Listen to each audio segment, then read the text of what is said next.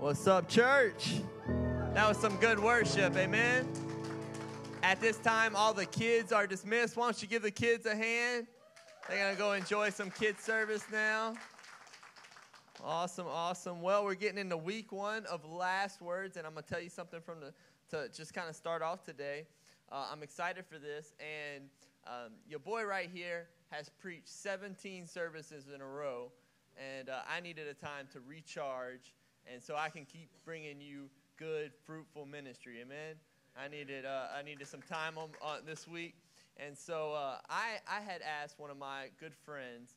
I've been trying to get him down here forever, and to just come down and bring a word to open up this series, and so I could have a break, and I could get a break this week and get ready and prep for Easter, because Easter is right around the corner.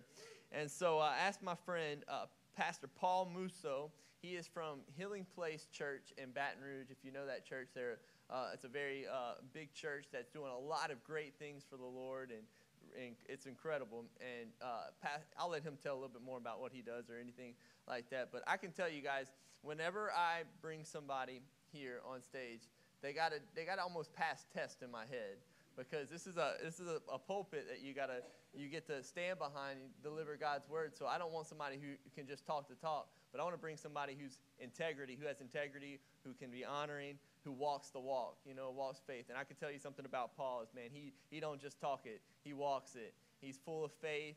And, man, I'm telling you, every time I sit with him, I had breakfast this morning, I get to have lunch again with him, and every time I sit with him, I just get so inspired by him and what they're doing, and I love the guy to death.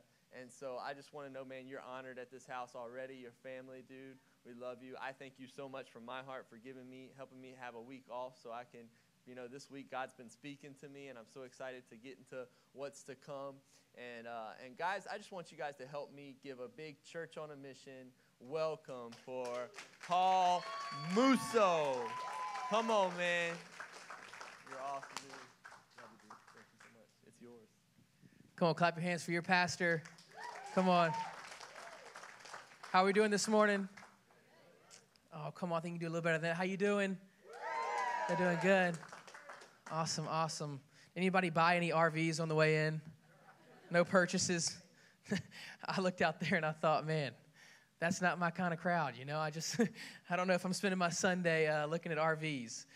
But I am honored to be here. I really am. I'm privileged and honored to be a part. And I have been wanting to come down here for a little minute now. And Pastor Ryan's been trying to get me to come. And I'm like, man, just let me come and let me just serve and be a part. He's like, no, you need to preach. I'm like, no, man, I don't know about that. You might lose some members after this Sunday if I come and preach. But I am honored to be a part. Him and Leah, y'all are doing a fantastic job. And I lean over to my dad and my wife. I lean over to them in worship, and I say, I've never planted a church, but what I've seen from friends, it is hard work. And you've got to have people who are resilient, that refuse to give up and keep pushing through. Amen? And so you have some awesome, awesome pastors. So please clap your hands for Pastors Ryan and Leah doing a fantastic job. But before I continue on, I want to honor my wife. Come on, we met back in high school when we were 16 years old. It was love at first sight for me. For her, it might have been the 4th or 5th sight, but we are in it to win it. And we have a little son named Elijah Michael.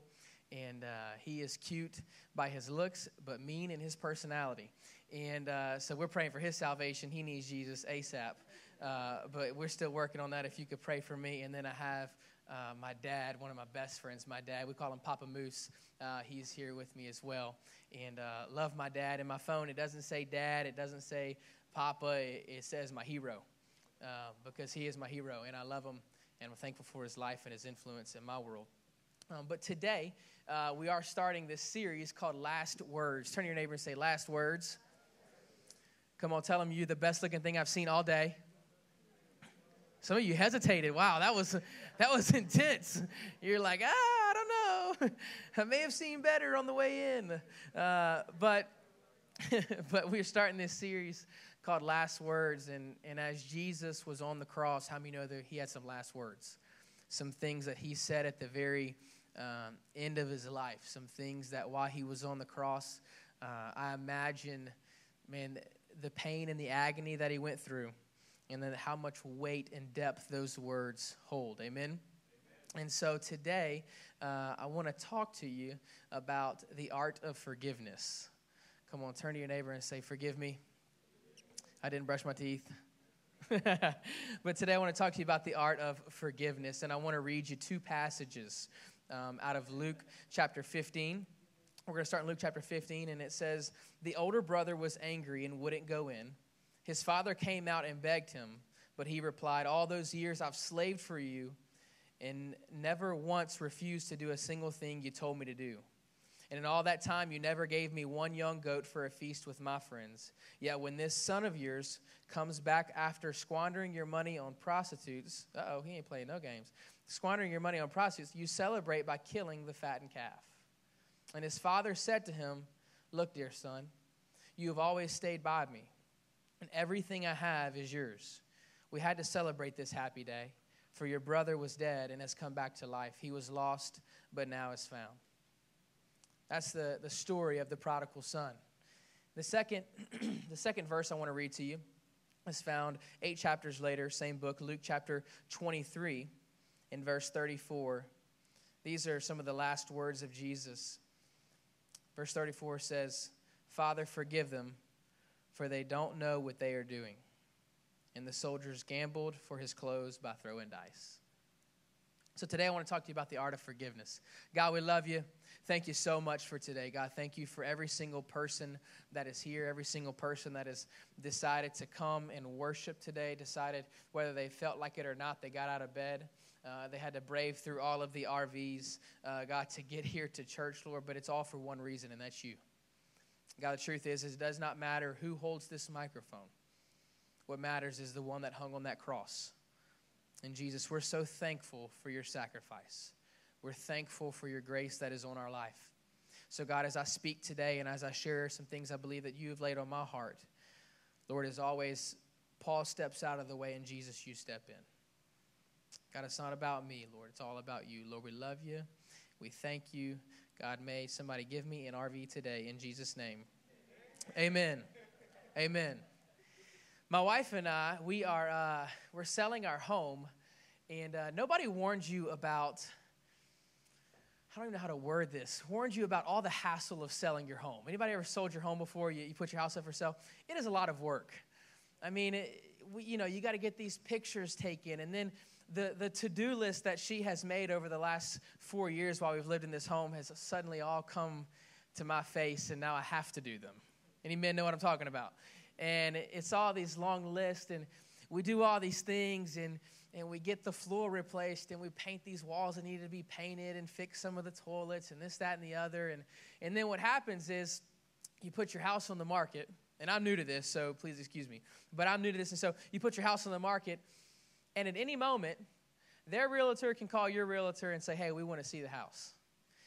And you may have a day, you may have an hour to get your house ready for somebody to come and look at your house. You know what I'm talking about? So my wife has compiled this short list of 21 things that every day, I'm not even joking, I'll show you on my phone, I counted this morning when I was writing this down.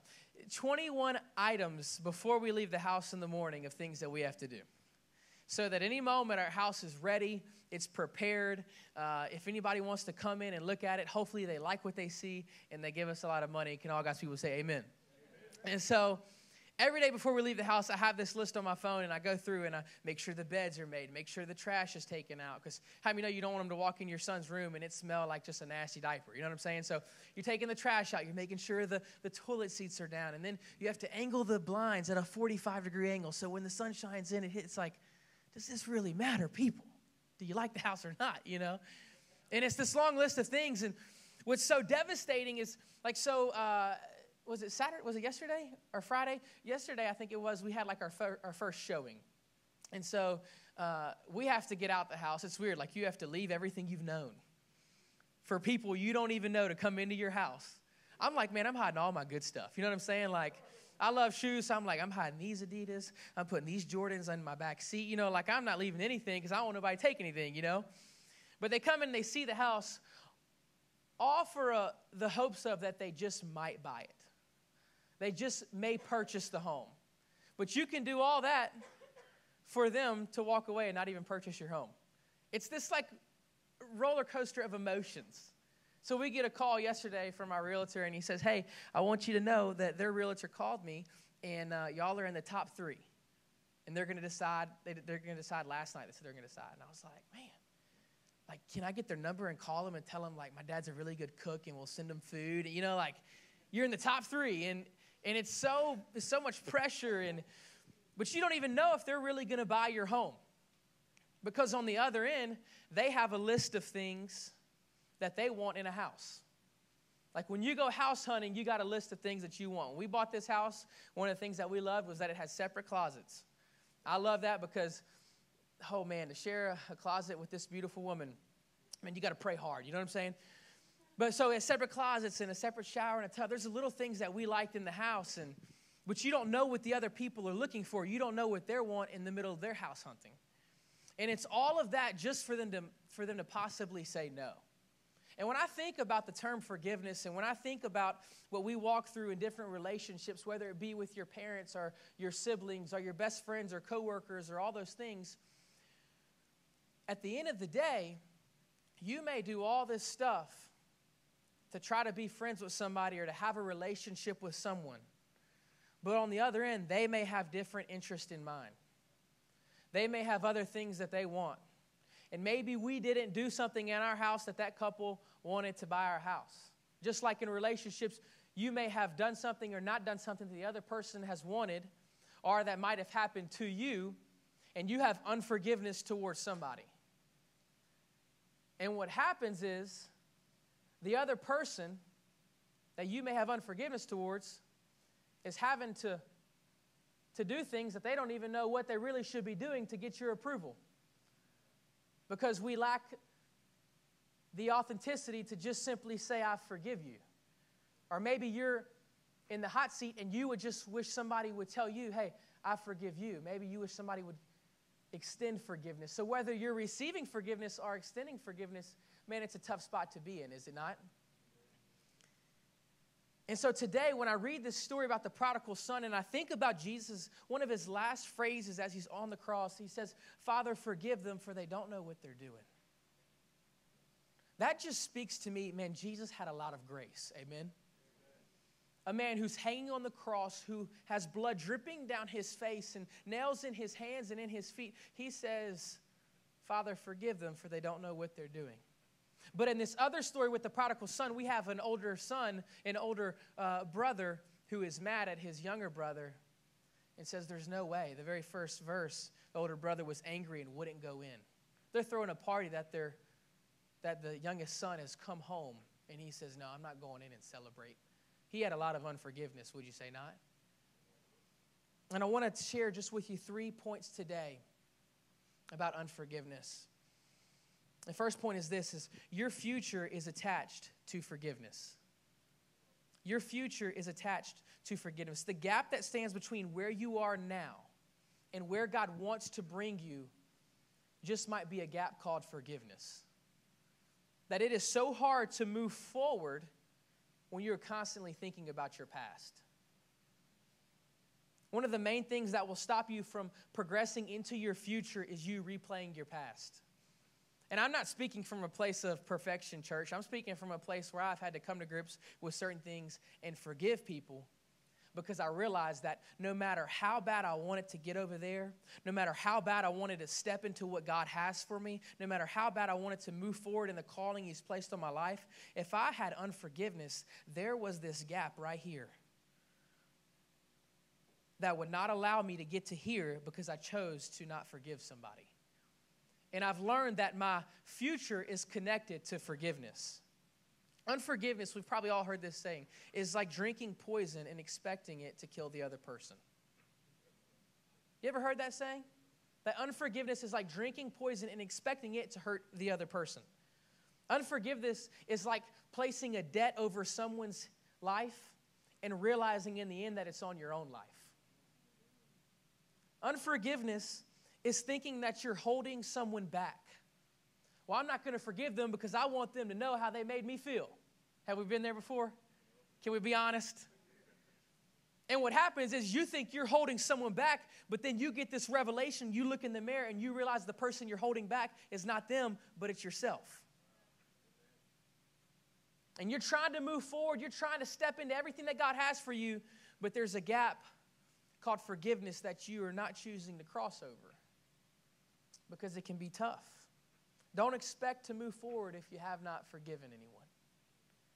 Don't allow your past to rob you of your future. I mean, I've heard stories before where sons and fathers have gone 10 years without talking because there was unforgiveness. Because one of them refused to say, you know what, I'll take the high road and maybe I'll just say that I was wrong. Because at the end of the day, their future is not in your hands, it's in God's hands. And your future is not in their hands, it's in God's hands. But He will allow that gap to teach you a lot in order to bring you into what He has for you. Because if He wants to teach you something right here, but you're wanting to get over there, if you were to step over here in your future before you're ready in what God has for you, you haven't learned what may be able to sustain you right here. And if we haven't learned it right here in our present, why would we ever step into our future? Because we can't humble ourselves and deal with our past. Your future, man, it is connected to forgiveness. It is attached to forgiveness. There are too many people walking around today, and you know these people when you see them. They just got that mean, like, stank face, you know? They just, how you doing? Oh, how am I doing? You're like, no, I didn't mean to ask that question. Never mind. I'll call you later. Never. But too many people are walking around in the present, but emotionally and relationally living in the past. But you cannot forget that your future is attached to forgiveness. We place expectations on people. I think that's where it gets a little dangerous. And one time somebody told me, they said, you know, Paul, placing an expectation on someone is actually just premeditated resentment. And I thought, oh my gosh. And I began to think about relationships or maybe past coaches I had in baseball. You're like, you wear skinny jeans, no way you play baseball. But coaches and friendships and relationships and family members and these types of things. And I realized I'd place expectations on people. And most times we hardly ever meet someone's expectations. And they hardly ever meet ours. And then what happens after that is we become bitter.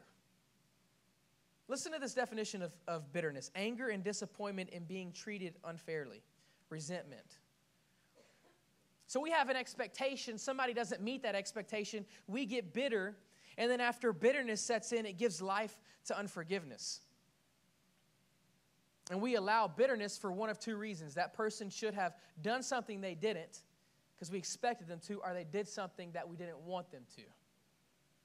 And we allow bitterness to fill our lives, and we fail to forgive that person. So we hold unforgiveness over a relationship or a friendship to our mom or to our dad.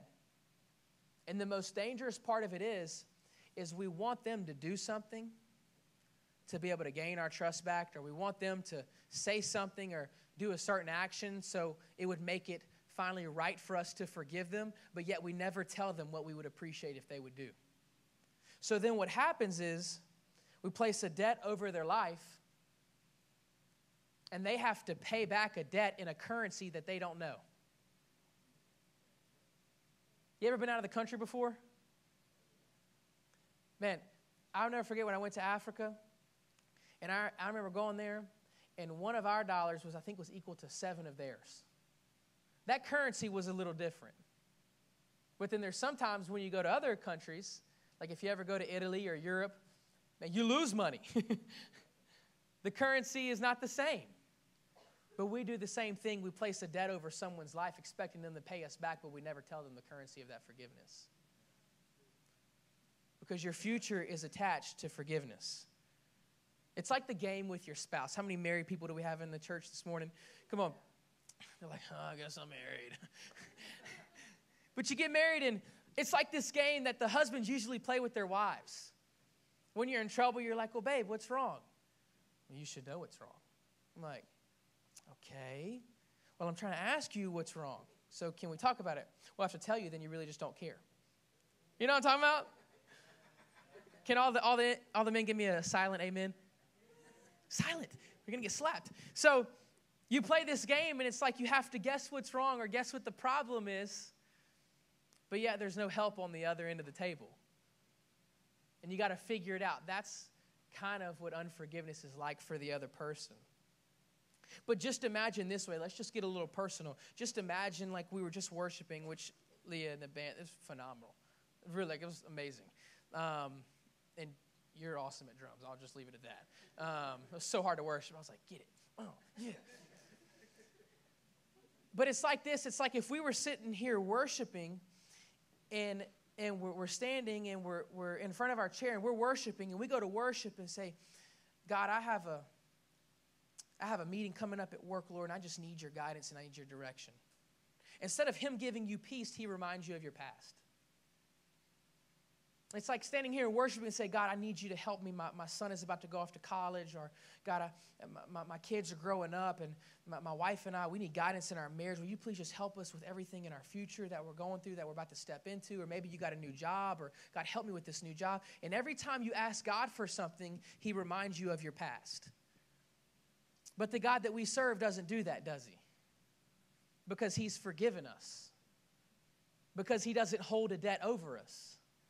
Because he doesn't keep us accountable for things that we probably should be accountable for, but he says, you know what, my grace is so good, I just want to give you a fresh start. And since I've extended forgiveness to you, will you please extend it to somebody else? Because as bad as I want to bring you into the future, there's a gap right there. And it's called unforgiveness. And until we learn how to forgive, we'll never step into what could be. Your future is attached to your forgiveness. If God doesn't hold a debt over our lives, why do we hold it over other people? What if this, oh my gosh, when God spoke this to me, it convicted me so hard. What if the forgiveness that God extended to me and to you was based off of the forgiveness that we extended to other people? I don't know about you, but that convicts me. That cuts me deep, because I know there are times and there are people and relationships in my life that I probably should forgive. I need to take a step and just say, you know what, I forgive you. I'm sorry for holding you hostage like that. What if the same forgiveness God extended to us was based off the forgiveness we extended to other people? Man, I think we might be a group of people that just might be in a little bit of trouble, because our future is attached to forgiveness. There is no such thing, or there should be no such thing as an unforgiving Christian. It's an oxymoron. An unforgiving Christian?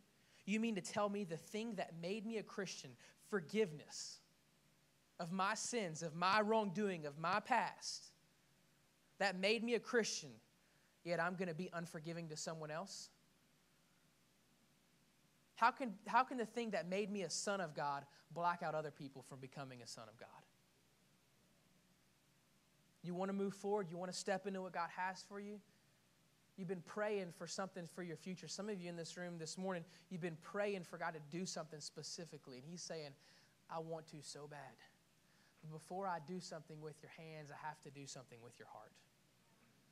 And he wants you to forgive somebody in your life.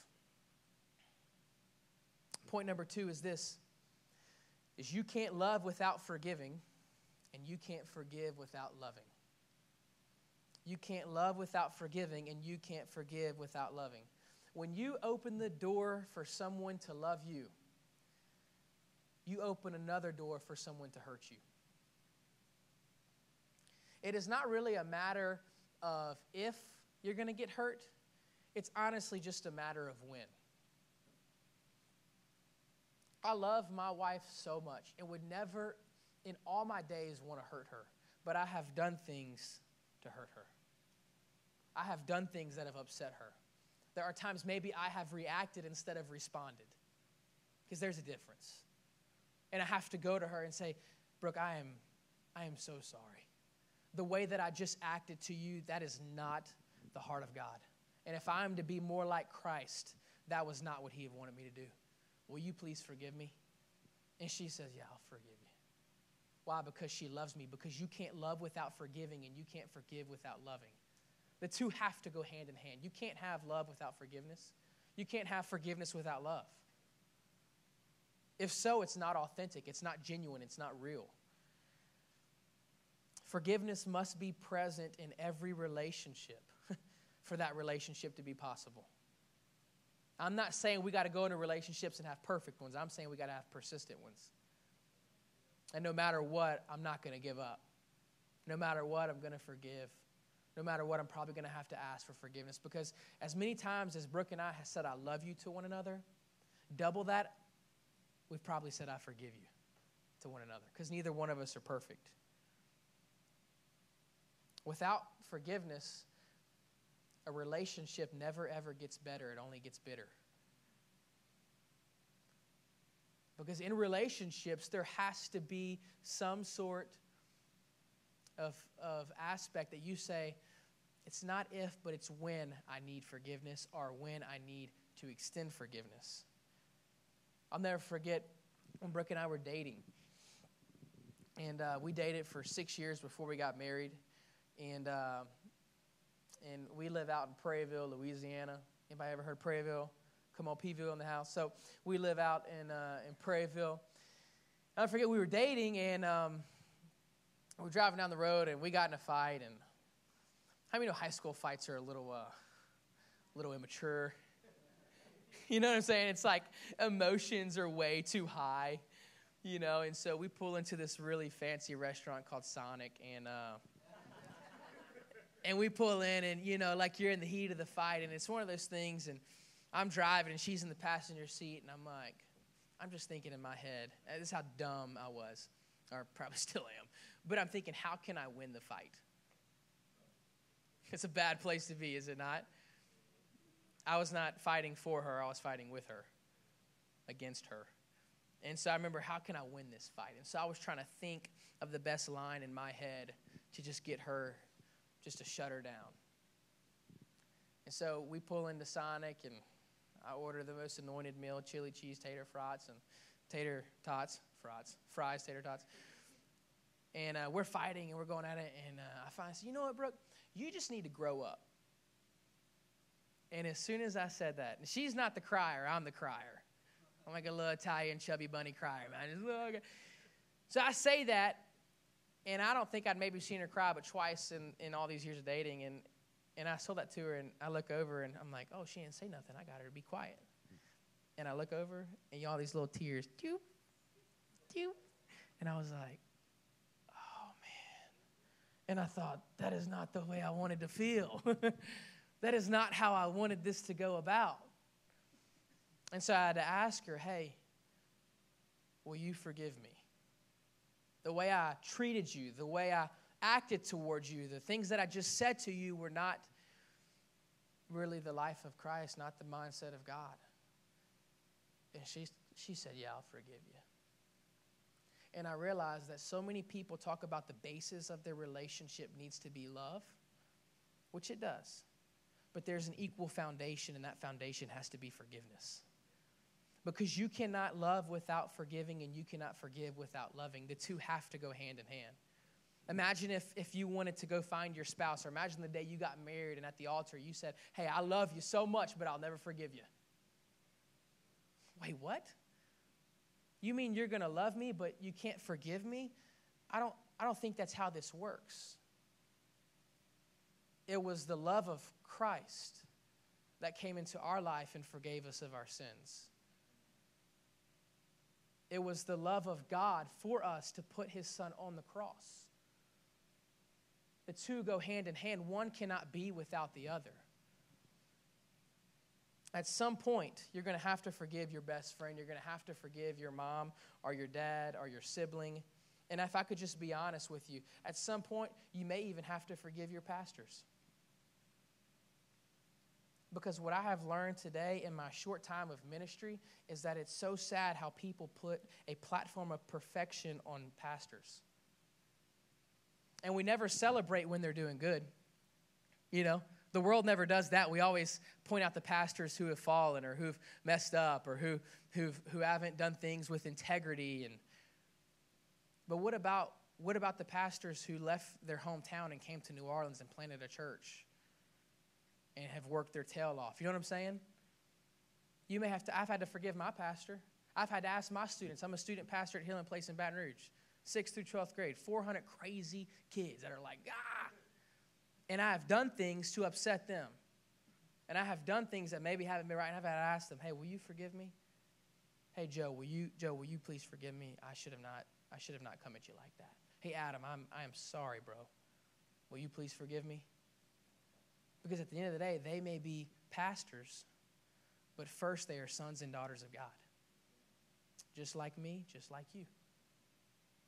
So in order to have forgiveness, there has to be love. And in order to love, you have to be ready to forgive. The thing that I have found out is that so many people live their life led by their feelings. And it robs them of ever giving the opportunity to forgive someone. You've got to have forgiveness over your feelings. Amen? I think one of the most essential things in life is to not live your life based by your feelings, because guess what? Your feelings do this. God's forgiveness is just a flat line. It makes everybody level. It does not matter if they're a celebrity or if they're homeless. It does not matter if they're the president of the United States or if they are a school teacher in Kenner, Louisiana. It is God's forgiveness that makes us all level. Because the only thing that we can contribute to our salvation was our sin, was the things that we've done wrong, were the things that we've messed up about. And because of his forgiveness, we're all made level. Amen? We cannot live a life based off of our feelings, because I believe that forgiveness says to let go of your pride, but your feeling says to hold on to it. Forgiveness says to get out of your comfort zone and do the uncomfortable. But your feelings say, no, stay where you're comfortable. Stay in the box. Forgiveness says step into your future. But your feelings say, no, stay in your past. Keep replaying that conversation where they messed you over. Forgiveness says to love without borders. But your feelings say to love with boundaries. Oh, I'll love you if you do that. I'll love you if you would treat me this way. I'll love you if you get this for me or do that for me.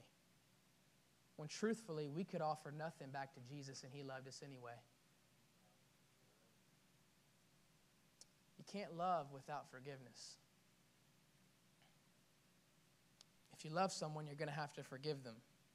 If I could be honest with you this morning and just kind of unveil my heart to you, about 2 or 3 weeks ago,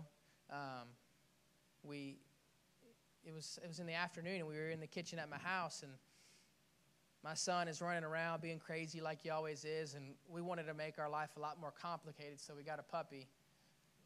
Dear God, help me. If anybody wants to buy a miniature Australian Shepherd, just let me know. But we got this puppy, and y'all, it is like having 2 2-year-olds. And I mean, the dog will mess with Eli, and Eli will mess with the dog, and Eli will eat his breakfast and whine when Trip tries to take his food, but then when we're not looking, he'll throw Trip some food and be like, oh, and I'm like, you just gave it to him, I know you did. And they're constantly fighting, and I'll go up to Eli and open his hands, open his fists, and there's like a ball of Trip's hair right there in his hands, and I'm like, that poor dog. And they're fighting, and they're going back and forth, man, and I don't do good. I don't do good when environments just start escalating with stress. It stresses me out. And so Eli did something to Trip, and I grabbed Eli by his arm, and I spanked him right on the rear end. And I'll never forget the look in his eyes. He just looked at me. And they were just playing. He didn't really do anything wrong. And my wife, she looked at me. She said, you need to go cool off. You're a little stressed out.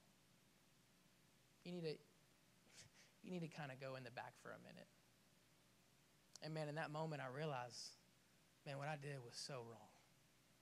And I went back in the closet in our bedroom, and I just sat down in my closet, and I just began to weep, church. I just began to cry. And not like that. I mean like that, just snot bubbles and everything, man. Just nasty. I'm just weeping in my closet for probably 15, 20 minutes. Because I realized, man, one, I can't get that picture of my son's face out of my head when he looked at me.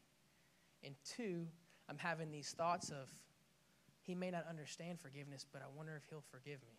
He's 2 years old. These are the thoughts I'm having in my head. Because I want to be a good dad. I want to be a good father. And I'm thinking, will he remember this as he gets older? It's really not. I mean, in the grand scheme, Paul, you just spanked your kid. You shouldn't have, oh well, right? But in me, I'm taking it hard. I'm in my closet. I'm just crying, and I'm praying to God. And God, I'm sorry. God, that's not what your heart beats. That's not what I should have done. I was not being a good father. I'm praying. I'm crying. And I walk out of the closet through our bedroom. I go into the living room. There's my son, and he comes up to me. He puts his arms up, and I pick him up, and he just wraps his arms around me and hugs me. He didn't say this, obviously, because he's 2, but to me, it was like in that moment, he said, Dad, I forgive you. I just spanked him. And man, I just start kind of tearing up again. Because I realized if a 2-year-old who can just blabber off words and not speak good English and portray what forgiveness is like to me, how come adults stay in bondage? How come adults cannot go up to their mom or their dad and just give them a hug and say, I forgive you? How come we can't go up to our friends and say, I no longer hold you hostage for what you did, I forgive you? You can't love without forgiving, and you can't forgive without loving.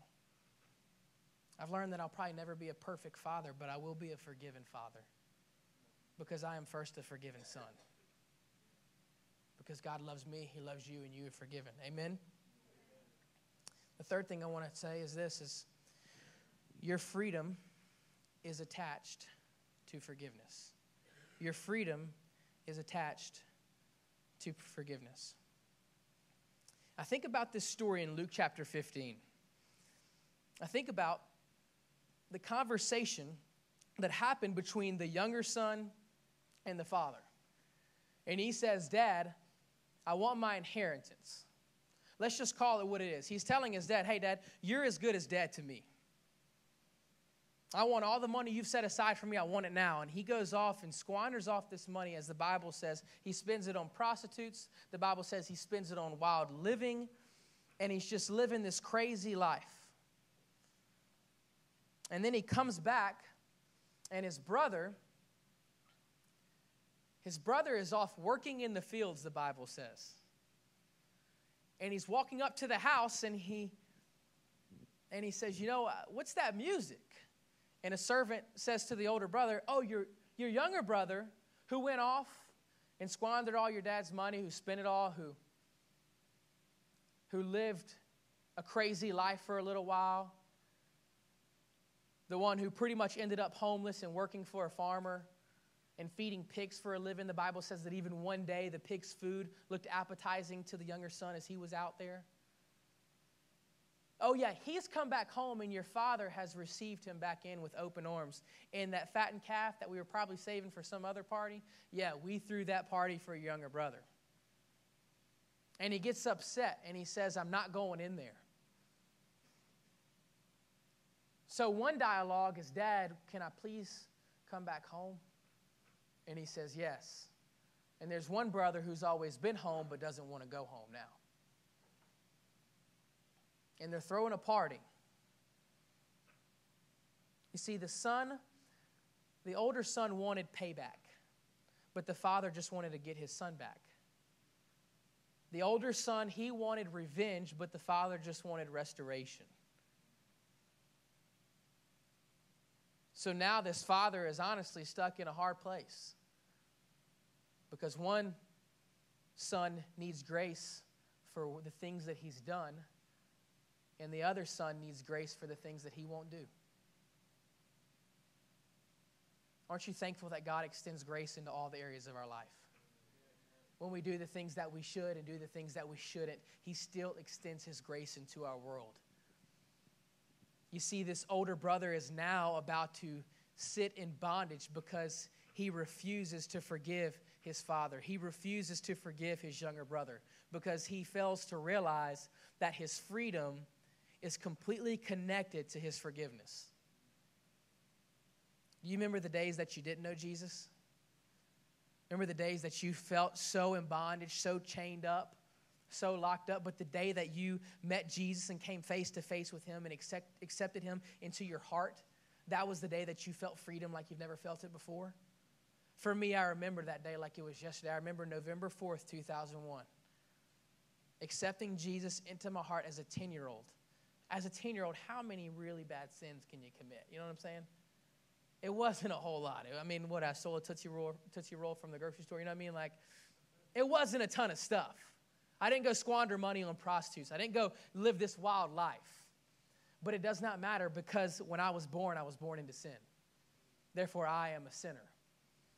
But the day that I accepted Jesus, November 4th, 2001, I remember my aunt asking me, so what do you feel like? I said, Aunt Johnette, that's from Watson, you know that. Aunt Johnette, I feel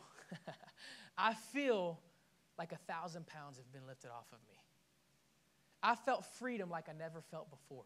At 10 years old, I didn't even really know how to pray, but I remember going to bed. You can ask my dad because our room was right next to theirs, right next to Mom and Dad's. And I would just pray this prayer over and over. God, you're the King of Kings. You're the Lord of Lords. Thank you for saving me. And I would pray that over and over and over for weeks because this was a freedom that I didn't know that I needed, but that I finally got. And now this older son is going to sit in bondage because he refuses to forgive his brother or his dad. Your freedom is attached to your forgiveness. Because what happened was the younger son got home and the dad said, hey, why don't you go grab a few things? Okay, sir, what do you need us to grab? He says, I want you to grab my ring, I want you to grab my robe, and I want you to grab my sandals. When you think about those three things, interesting things to say that he would like for his son to have, right? He's just been sleeping with pigs, the Bible tells us. What about a shower, Dad? What about a little Old Spice Pure Sport deodorant? You know what I'm saying? He doesn't say those things, though. The Bible says that the father sees his son from afar and takes off running towards him and hugs him and kisses him. In that time, a man who owned that much livestock, that type of harvest, had servants and all that kind of stuff, they didn't run for anything because they had people that would run for them. But this father says, the Bible says this father sees his son from afar. You know what that tells me? That tells me that his father had been waiting on that porch every single day. When is my son going to come home? Is he? No, that's just the neighbors, okay? Wait, is that? No, that's not him.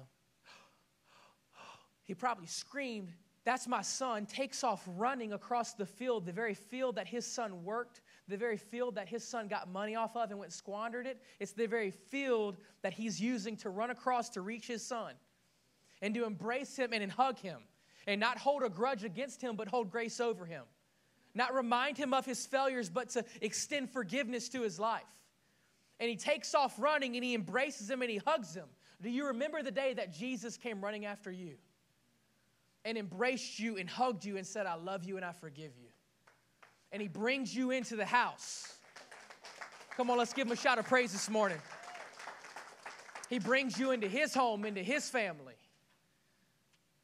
And he says, go get the robe, go get the ring, go get the sandals. The robe signified God's favor on his life. The ring signified God's authority. And the sandals, that actually signified a covering of shame. Because what happens was in those days, if you didn't have sandals on your feet in public, that was considered to be a lifestyle of poverty. So what was he doing? He gave him his sandals and said, hey, I'm covering your shame and I'm giving you back your identity. And I think about this story. I think about the very forgiveness that our God has offered to us. That he would take off his sandals. That God would send down his son to die for us and say, instead of keeping my son for myself, I realize my sons and my daughters, they need him more than I do. I don't know where you're at this morning. I don't know what you've walked in here with. But I do know this, is that whether you have been saved for a month, for 10 years, or maybe you don't even know Jesus, God is waiting on the porch for you. And he's looking for you, maybe to extend forgiveness into your life. But not just for you to keep it, but for you to extend it to others. The keys can go ahead and come up. I want to share this last couple thoughts with you. At the end of the day, it honestly was not about the failure of the younger son. It was about the forgiveness that the older son wasn't willing to extend. Too many people walk around this earth, walk around this city. You've seen it in New Orleans. Too many people walk around this city with handcuffs on, thinking that the key to their freedom is in the other person's hands. But truthfully, the key to their freedom is in their own hands. And that key is called forgiveness. It's about forgiving someone. But I have a feeling that it may just not be about receiving forgiveness or extending forgiveness for somebody else. Maybe that forgiveness is about you forgiving yourself for some things. I don't know if you've ever been there, but you feel like you haven't been living the way you want to. You haven't made the decisions that you thought you would make. Your life is not in the place that you predicted that it would be in, and you can't forgive yourself. Some of you this morning, you need to forgive yourself and just let go. Let go of forgiveness and hold on to the Father.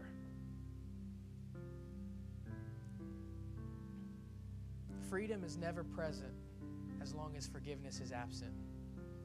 Your freedom is attached to your forgiveness. The Bible says that Jesus walked along this road,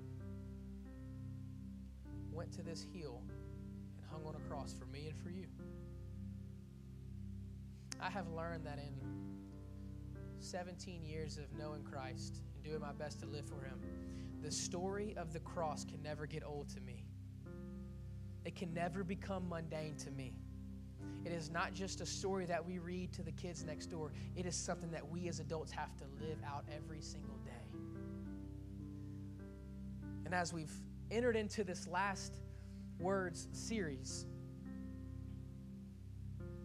I want to read you this passage in its fullness. Luke chapter 23, verse 32. Just listen right here. It says, 2 others, both criminals, were led out to be executed with him. When they came to a place called the Skull, they nailed Jesus to the cross, and the criminals were also crucified, one on his right and one on his left.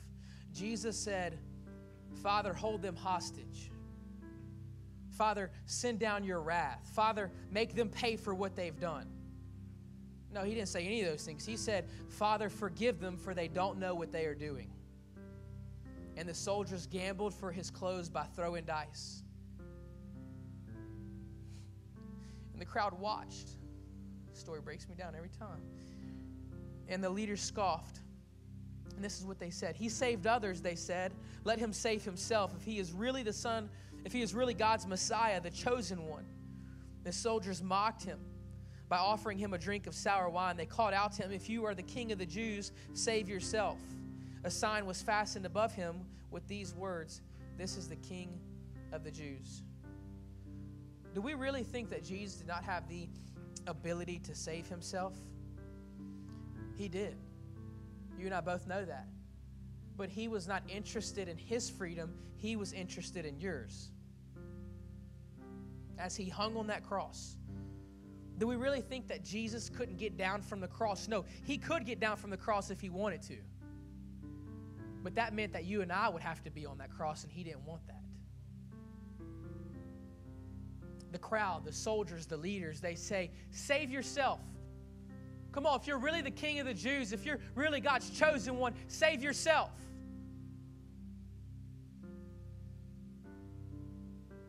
And Jesus just might have been thinking, it's not because of who I am that you should get up here. It's because of who I am that you should stay down there. You want me to get down from the cross because of who I am? No, because of who I am, I'll stay up here. You think I'm interested in saving myself? That's why I should get down? No, I'm interested in saving you. That's why I'm going to stay up. And he said, Father, forgive them, for they don't know what they're doing. I'm not getting off the cross to save myself. I'm going to stay up here to save you. A people that would spit on him and gamble for his clothes and mock him. put a sign over his head to make fun of him. That's the Jesus that we know. I want to close with this story and then we'll pray, but a couple years ago, a movie came out called American Sniper. I don't know if you've ever seen this movie, but it is an awesome movie. It's so good. And I went and saw this movie, and at the end of the movie, God began to speak to me through this movie. And I don't know if you know this or have ever had this, but do you know that it is not just here in this room that God wants to speak to you? It is at your workplace. It is in your kitchen. And it could just happen to be in a movie theater. And I'm watching this movie, and then God starts reminding me and bringing to light all of this unforgiveness that I have towards my older brother. My older brother, this story of the prodigal son is a lot like my brother and I's story. That he first went to Healing Place Church and got saved back in 2000. And then from that decision, I went to the church and I got saved. And my dad got saved, and my mom got saved, and my sister got saved, and started this little revival within our family, right? Well, then a year or two later, he runs back off and starts doing drugs again and partying and living in the world and in and out of jail and all these things. And I had a lot of unforgiveness towards my brother. And at this time, I'm watching this movie, and I'm sitting in this movie theater. And I'll never forget one of my best friends, Jake. He's sitting right beside me. And we're watching this movie, and God just starts speaking to me through this movie, American Sniper. And I just start tearing up. And the movie ends, and he's like, "What'd you think of the movie?" I was like, "It was good." He's like, "It's it?" I'm like, "Yeah, it was good." We get in his car. He's driving. We're going back to my house, and I'm looking out the window because I can't control it anymore. Tears are just coming down my face. And he said, "Bro, are you crying?" I was like, "No, I'm okay." And he said, "Dude, what is wrong?" I said, "Man, I've realized that, I've been trying to move forward. I've been trying to have freedom. I've been acting like I love my brother, but I didn't want to extend forgiveness to him. After all these years, 10, 15 years of him in and out of jail doing drugs, causing so much pain to my parents and to his kids, and I thought that I was the good son that stayed back home. And he's the bad son who went out and squandered the money and did all these things." God spoke to me and said, "Paul, both of those sons needed my grace. And you need my grace, and your brother needs my grace, and you need to forgive him." I get home at 9:30, walk in the house, my eyes are bloodshot. Brooke's like, "What is wrong?" I'm like, "Look, I've got to go see my brother." She's like, "Right now?" I'm like, "Right now." Okay.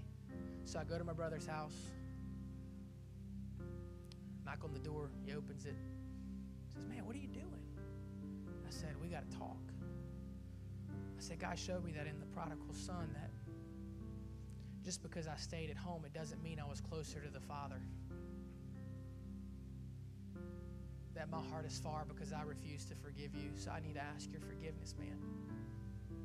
He starts crying. He said, "Only if you'll forgive me. Only if you'll forgive me too." And so we just cry and, "I forgive you. I forgive you."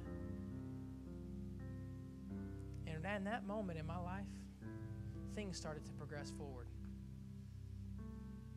And to be honest with you, my brother was doing great about 3 months ago. And now he's kind of starting to fall back in that trap. But you know what I've realized, church? I've realized that forgiveness is not affirmed or negated based on somebody's response or what their life is. Forgiveness is to set your heart free. And so this morning, I don't really know where you're at. I don't know if you need to extend forgiveness or if you need to receive forgiveness. But for some of us in this room, in order to extend forgiveness, it takes definitely one conversation, but it may take two. The first conversation is going to take a conversation between you and your Creator, you and your Lord, you and God. Say, "God, I'm sorry. I need to forgive so-and-so. Or I need to forgive myself."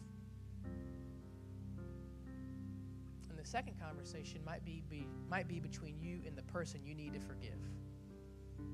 And that's why I say that their response or their reaction does not affirm or negate what God has done in your life for you to extend forgiveness. Because they may not receive it the way that you want it to. And then the second thing is this, is you may need to receive forgiveness for yourself. There may be some things in your life you're not proud of. Maybe some things in your heart that you're ashamed of. But I've learned there's never a failure that is too big for God's forgiveness. Amen? If we could just bow our heads and close our eyes, I just want to do this real quick, and nobody looking around. There's just a moment between you and God.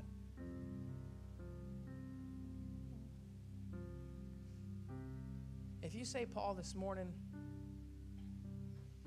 one of those two things really hit home with me. And I don't just want an emotional experience on a Sunday morning, but I want an experience and an encounter that causes me to take action. And if you say, Paul, this morning, I know that one of those two things were for me. I need to either extend forgiveness or receive forgiveness. Nobody looking around. If that's you, just lift your hand up high. Unashamed. Wow. Thank you so much for your honesty, for your authenticity. Thank you. Come on, as a church, why don't we all just pray this prayer, all of us together out loud. Say, Jesus, thank you for your forgiveness. Help me to extend forgiveness. Because I am forgiven, I should also forgive. Thank you for the cross, for your sacrifice, for setting me free. I don't deserve it. I haven't earned it, but I receive it. In Jesus' name, amen. Come on, let's give God a hand clap.